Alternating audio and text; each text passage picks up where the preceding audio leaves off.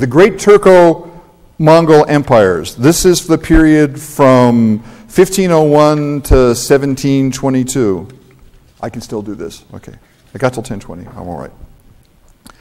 The first of these, and one of my favorites to talk about, is the Safavid. Oh, this, by the way, I put this. This is a great, the great architecture of the Timurid period and the post-Timurid period in Central Asia. If you get a chance to go to Samarkand, the Registan is an absolutely miraculous place to go.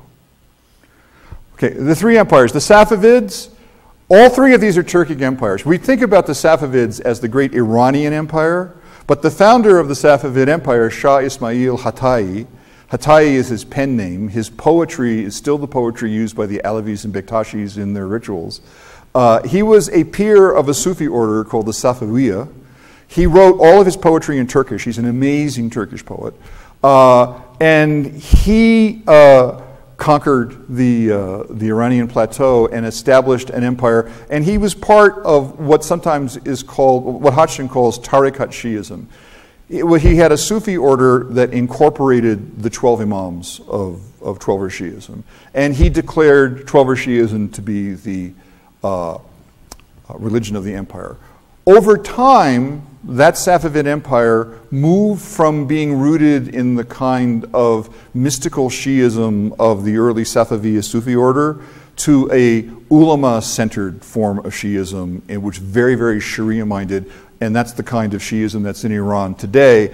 But it's fascinating because, you know, everyone talks about this as the Great Persian Empire. It was founded by a Turk. And there's a great story about the Ottoman Empire writing the Safavid Emperor in Persian, and then him responding in Turkish.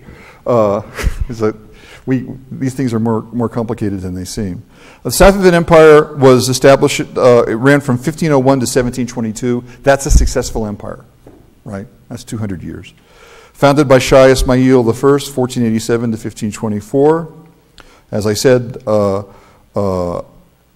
important in being the odd person out, in that this is also when we get a false thing that happens. People equate Persian with Shiism as if that was always the case. Rumi was a Sunni.